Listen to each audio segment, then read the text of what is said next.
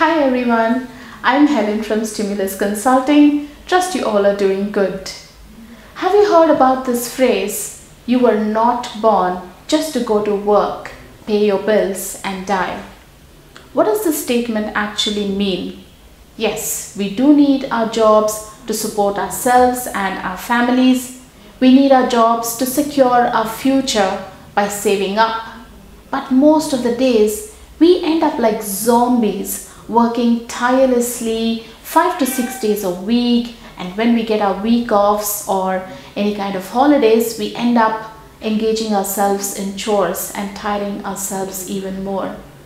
And life isn't supposed to be like this, isn't it? Life is supposed to be interesting.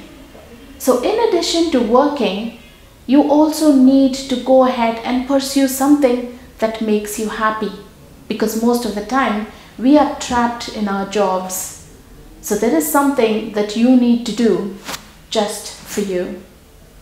So if you think that going on an expensive holiday, buying a big luxurious car, or buying a beautiful big house is going to make you happy, you're wrong.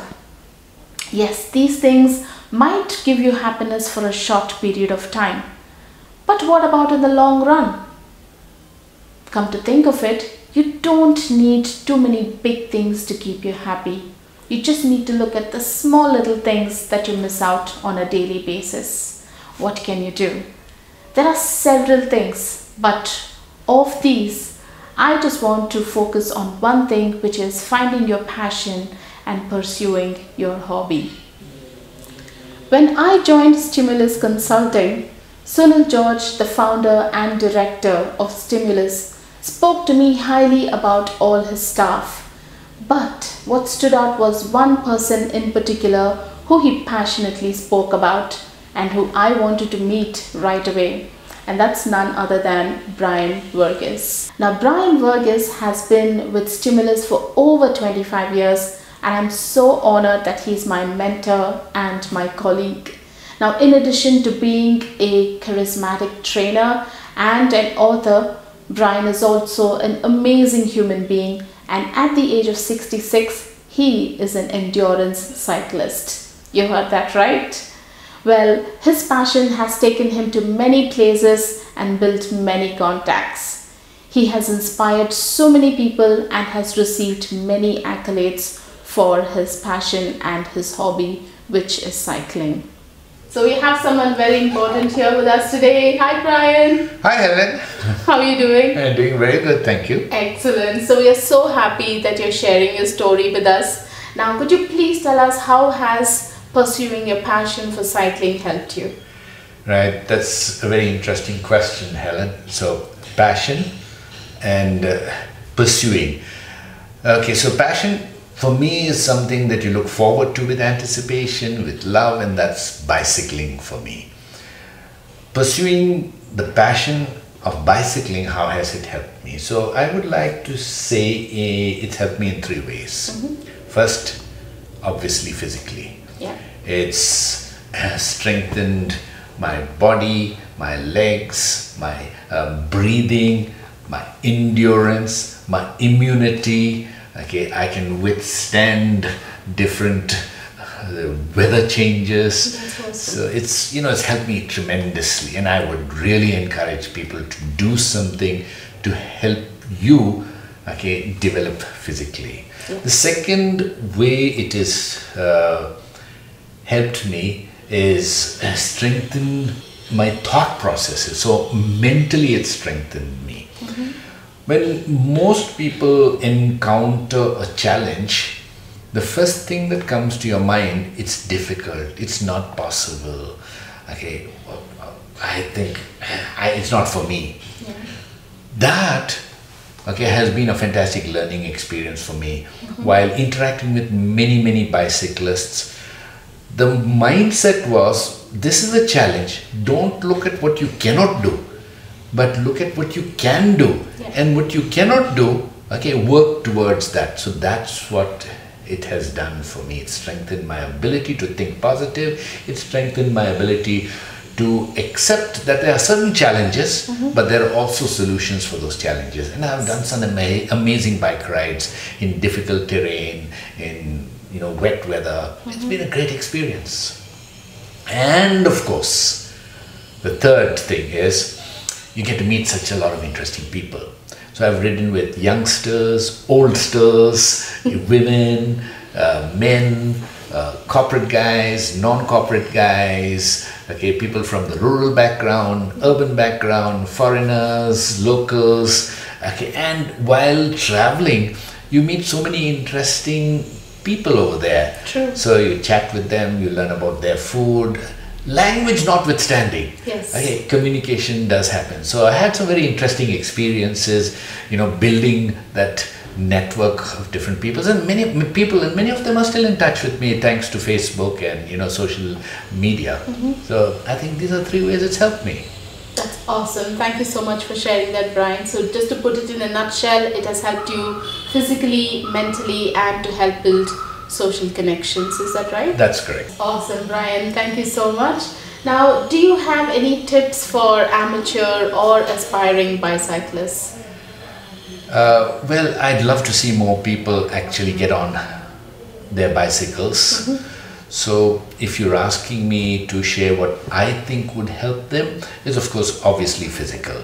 Yeah. Start small, start with short rides, get to know your body, okay, exercise, sleep well, eat healthy food. Yes. And then when you get on your bike, you will get to know some of the challenges for you as an individual. Right. Okay, but those challenges are surmountable. For example, okay, you will get body ache, pains in your back, legs. Don't let that hinder you. Okay, if it needs medical attention, obviously you need to go to a doctor. But initially, let those initial pains be conquered by doing a little bit more rather than stopping. So that's the first thing. Then once you get on your bike, okay, I would suggest before you get on your bike, do a little warm up. Yes. Okay, warm yourself up and then get on your bike. And the third thing is, before you attempt to do a long ride, do many short rides. Right. Okay, and the first long ride I would suggest is if you can do it with a friend.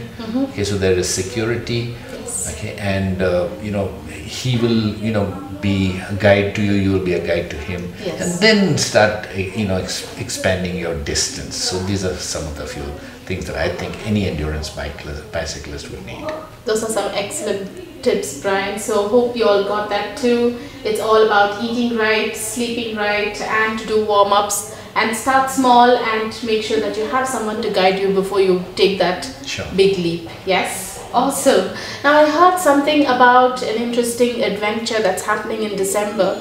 Could you briefly tell us what it is all about? Yeah, absolutely. You said it right. Adventure, and of course it's interesting for me. Yes. Having said that, again, there are so many people who have been working behind the scenes to ensure this interesting adventure, okay, is going to happen. So the interesting adventure is about me riding solo from Bangalore to Kanyakumari. Wow. Yeah, that's what most people would, when they look at me and they say, you, wow. Okay.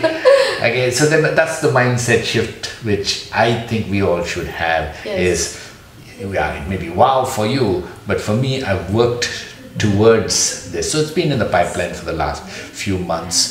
So a lot of practice has happened. The distance is about 680 odd kilometers, and that will be done over a period of 7 days. Right. So I ride approximately 120 kilometers on average, and then stop off and stay in a hotel, rest, okay, eat well, sleep well, and get on my bike the next day. And all this is happening solo, you said? That's correct. Yeah. So I wanted to do a bike ride where I ride on my own, while I know a lot of my friends also said it'll be good if you have someone else with you or even someone accompany you. But I thought, I'm capable, competent of doing this on my own, and I would like that experience. So to ensure that I'm safe, to ensure that I'm secure, a lot of planning has happened for that, and that planning has involved many friends. Right. Okay, and I'm very grateful to my organization called Stimulus Consulting that has agreed to be my co-sponsor for this entire ride, so I'm really grateful to them. And of course I cannot but mention my wife and my daughter, because they are the first people I explored this interesting expedition, and of course they said your health is most important. Yes. So they have agreed after the doctor has agreed. Awesome. So that's most important. It's an interesting adventure. It's happening starting on the 10th of December. Right. We reach Kanyakumari by the 16th evening, and then we come back by train. That's awesome, Brian, and we are looking forward to sharing this experience after the whole your trip is done. So thank you so much for sharing your story, and thanks again for letting Stimulus co-sponsor your trip. Now here's wishing you all the best. Our wishes and our prayers are with you, and safe ride, and we'll hear more about it when you're back. Absolutely. Thanks very much for talking to me, Helen. Thank you so and much, of course, Brian. as a parting shot, for those of you who want to get on your bike for an endurance ride, just do it. Awesome. Thanks very much. Thanks so much, Brian. So you heard that right. Brian is off on a solo cycle expedition all the way from Bangalore to Kanyakumari, and I just cannot wait for him to add another feather to his cap. Nevertheless, just like Brian, let's dig deep and find out what is it that we want to do in order to improve the quality of our lives. But when we are choosing a hobby, let's also keep in mind that this should help us physically, mentally, and help us to improve our social connections. So let me know in the comments below what are your thoughts, or if you have any experiences that you would like to share. Now on that note, thank you so much for listening. Go find your hobby, go find your passion, and let's make this life beautiful. And Brian, all the best for your adventure in December. We wish you all the luck. Please stay safe and enjoy your ride. Thanks everyone. Bye. Hi, I'm Ria. I'm the cyclist's daughter, and I'm ecstatic that he's doing this at his age, and I've never been more proud of him, and I hope he has the best time ever and the best experience. Also being safe and coming back to us safely. Good luck, Dada. I know you're going to enjoy it, and I hope you have the best ride ever. I'm Rekha, Brian's wife. We're excited that Brian is going for a cycle ride, and that's his passion. And he's been practicing for a long time now, and we are also excited as he is, and I wish him all the best. Safety is important. Please take care of yourself. Be safe. Come back to us safe. Hi Brian, wishing you a very safe trip. I know you've been waiting for quite some time to do this trip. Please be careful on the roads. We'll keep you in our prayers. I'm sure everything will go well. Safe trip once again. Bye Brian. Hi Brian, on behalf of all of us at Stimulus, we just want to wish you the best. Have fun on your ride, enjoy. God bless you, and ride safe, yeah? Take care. Hey Brian, all the best for your road trip. Take care and be safe on the roads. Hey Brian, I'm so happy that you're doing this trip like you wished. I'm also wishing you the very best. Please stay safe on the roads. See you soon. Bye. Hi sir, wishing you a very happy and safe ride. And I think happiness is all about doing things what you really love.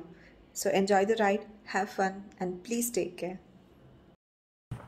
Hi Brian sir, all the best for your bike ride. Be safe and enjoy your ride. All the best sir. All the best sir, happy and safe journey. Hey Brian, all the best and happy journey. See you soon.